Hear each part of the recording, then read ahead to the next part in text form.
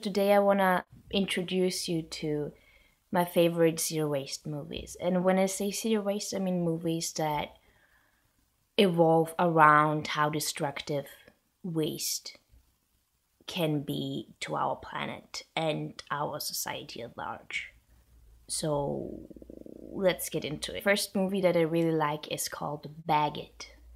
And it's basically following a guy's journey with plastic bags, and I found it really insightful, and I highly encourage you to watch it. The second movie is The Clean Bin Project. I believe you can watch it on Vimeo for a couple of dollars. You can buy it or you can lend it. And it's about a couple going zero waste, and it follows their journey for a year, I believe. And it really shows you that zero waste is in fact possible. And when I say zero waste, I mean reducing one's waste to the bare minimum. And it illustrates that beautifully. So that's definitely a movie that I would highly recommend if you're thinking about going zero waste, because it really shows you that it's totally possible. The third movie is No Impact Man. It's about a man, his wife, and his daughter who are living in New York City. And for 6 months, they're living with no electricity. They're not using any form of electrical transportation. So he's using his bike.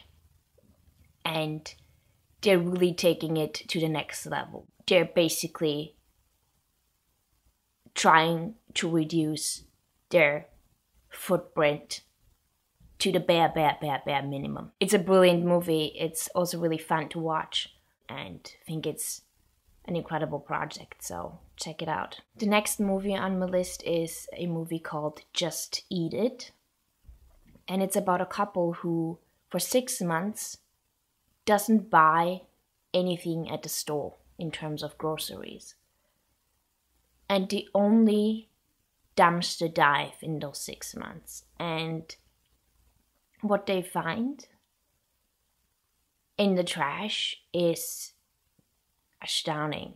It blew my mind. It really shows you how much food not only we as consumers are wasting, but how much food the stores are wasting.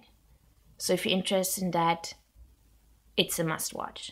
Next movie on my list is Plastic Paradise, which basically shows you how much plastic is in our oceans and how much harm it does to all life in the oceans.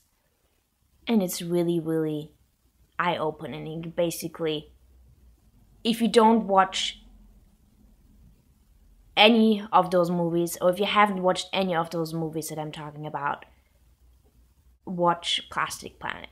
It really shows you how much damage we have already done, but also that we could potentially still find ways to turn it around. So watch it. The next movie is called Living on $1, and it's about a couple of younger guys who moved to South America for, I believe, a period of a couple of months, and they're living on $1 a day. And they invent a really interesting system. So basically wanted to mirror how the people living there are earning, because it fluctuates. Sometimes they're earning something, sometimes they're not. Sometimes they have to survive on $2 for so and so many days. It's a great movie, so especially if you have done the 30-day no spend challenge that has been really popular on YouTube land, I would definitely watch this movie. The last one that I just watched pretty recently is Bottled Life, and it's basically a really insightful movie about the company Nestle. And Nestle is a beverage company as well as food company. and they have 17 brands of water bottle. And apparently one of the rising stars in their portfolio is a water that's called Pure Life. And there's also Poland Spring, and it basically shows you where they have expanded and how destructive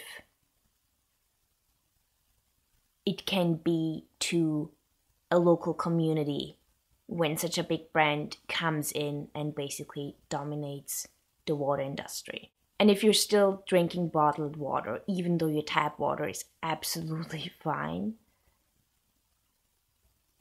then I would highly encourage you to watch this movie. Because why are people who can drink their tap water paying for bottled water?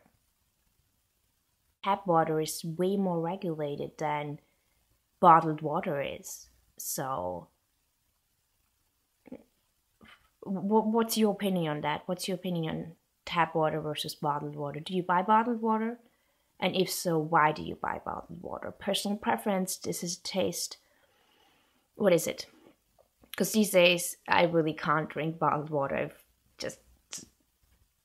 I just really love tap water. So, well, I guess it became a habit. Okay, those were all the movies.